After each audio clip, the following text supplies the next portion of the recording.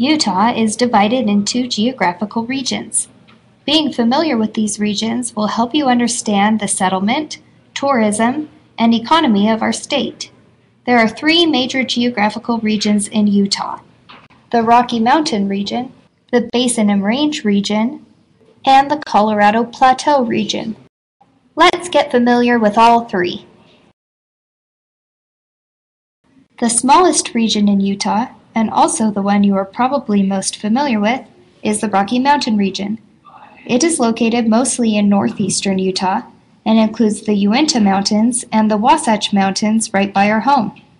The Rocky Mountain region is important because it supplies Utahns with a lot of water, resources, and tourism. You may recognize Mount Timpanogos and ski resorts such as Alta, Park City, and Sundance as part of the Rocky Mountain region.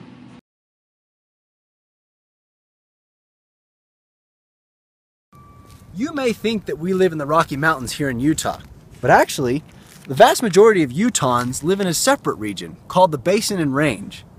The Basin and Range region is the big bowl that water from the surrounding mountains drain into.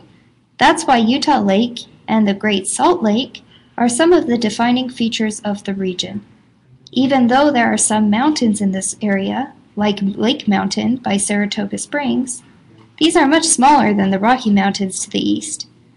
The communities along the Wasatch Front, including Salt Lake City, American Fork, and even BYU campus here in Provo, are also in the Basin and Range region.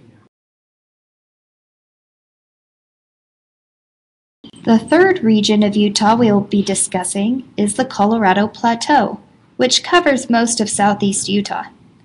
Maybe the most famous of Utah geographies, the Plateau is known for its incredible rock formations that give character to Utah's 4 national parks: Zion's, the Canyonlands, Bryce Canyon, and Arches National Parks.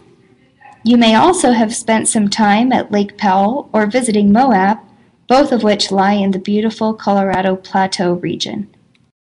Hopefully you will be able to identify the Rocky Mountain, Basin and Range, and Colorado Plateau regions as you travel around this amazing state.